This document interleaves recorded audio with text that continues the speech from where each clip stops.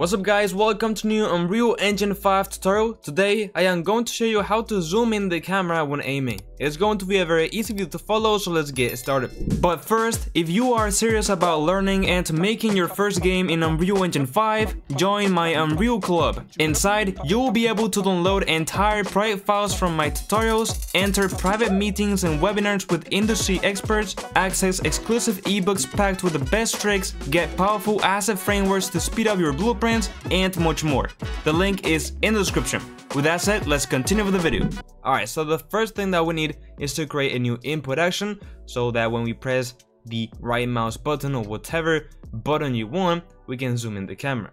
So in my case, I'm gonna go to the third person folder, input, actions, and right over here, right click, new input action, and call this IA_aim or zoom or whatever it is. And that's it. We don't even need to open this up. We can directly go one folder backwards and open up the IMC default, which is essentially the collection where all of the inputs in the thread rely. So let's go ahead and add our new aim input over here. And then if we open this up, we can simply click this button over here and then press any, key in our keyboard or button on our mouse. In my case, I'm gonna press the right mouse button. As you can see, it automatically added. Now you can also go ahead and find it manually, but it's just easier to do that way.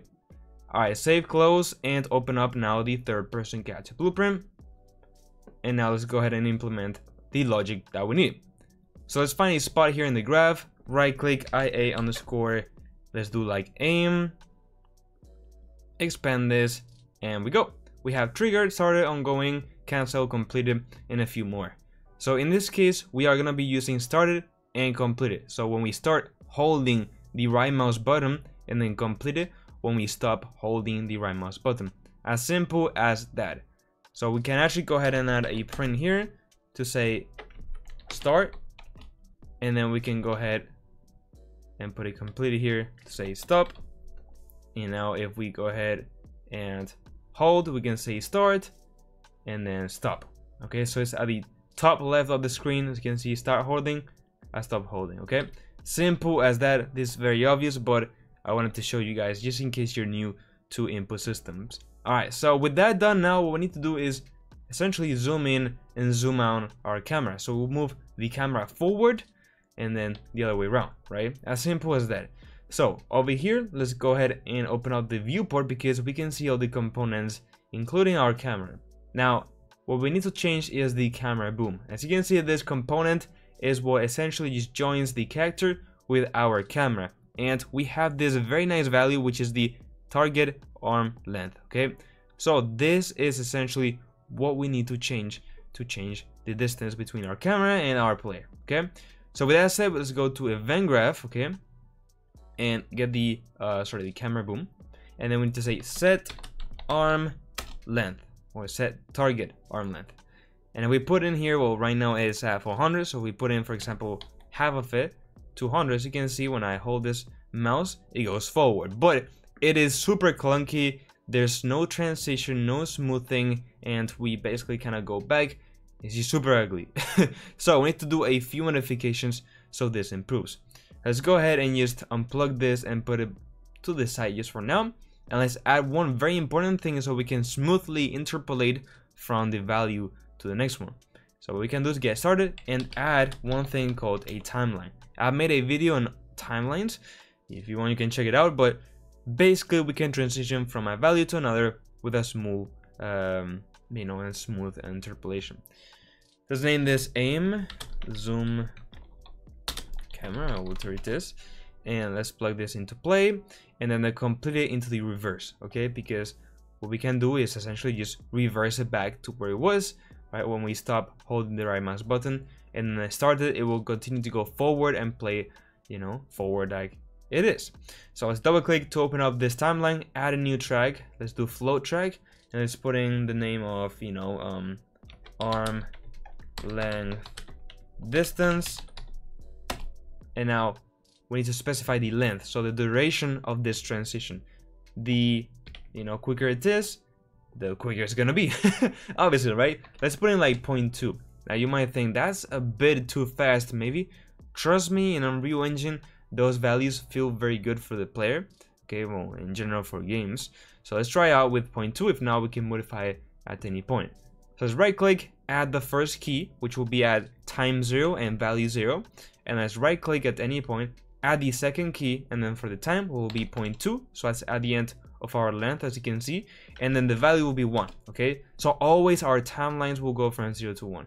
Let's click on these two icons so we can see the exponential, oh, not exponential but constant inclination here, and it's just easy to see. Okay, so with that said, we get this new lerp, well, this new value, so we can use lerp to transition between two values. If I hold left control and move this to the alpha, we will essentially transition from A to B. Okay, so this will go from 0 to 1, so 0 will be A, 1 B, and we'll simply transition.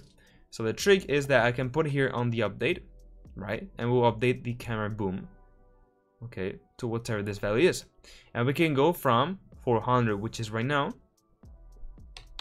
to 150, for example, or 200 with this. And as you can see, when I do this, I zoom in and I zoom out, and that's it. It works. Now, of course, you can change this to be a bit faster. For example, 0.15. Get this and move it there, or even in the middle. So, for example, yeah, I think 0.18. Yeah, 0.18 will work. So let's put in the time to be 0.18. And that's it. Okay, as you can see now, it's a bit faster, and it's perfect.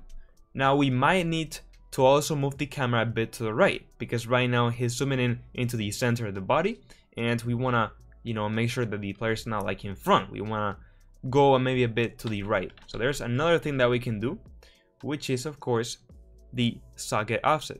If I put here in the Y, 50, as you can see, the camera moves to the right, and if I do this, there we go, it moves like that. Now we can do this just by default and have always the character a bit to the left and the camera a bit to the right, and it zooms in perfectly fine. But one thing that we can do is just change it when we aim. Okay, so that will be the socket offset. So once again, I can simply set the socket offset. I can right click on here and split everything, so we have the individual values, and then copy and paste. Plug the alpha here. This will be for Y, we said, and then it will go from 0, which is, to 50. All right, as you can see, with that change, we go from here to the right. Now, one very last thing that I want to do is increase a bit the height of the camera, because when we zoom in, we come closer to kind of the lower body. I want this to be on the upper body, so we can do exactly the same with the Z. And actually, maybe we plug this in directly, it will work, because I think 50 will be good value. And there you go. Yeah, we zoom in. Now if you want to change the value, you can just simply copy paste, make another lerp here, Z, and put in 30 instead of 50, so it's not so much, or whatever it is. In my case, I think that 40 will be pretty good. But oh, also we need to move this to the alpha, sorry, so maybe 30 was a good number. Always remember that the output of the timeline will be the alpha, because that's what we are transitioning, right? And then the A and B will be the actual values. So there you go. I think that's literally perfect. We have a zoom in and zoom out. So that's it, guys. If you found this video helpful, I would really appreciate it if you got the video and subscribe to my channel. Join my Unreal Club if you're serious about learning Unreal Engine 5. And now, yes, with all that said, bye.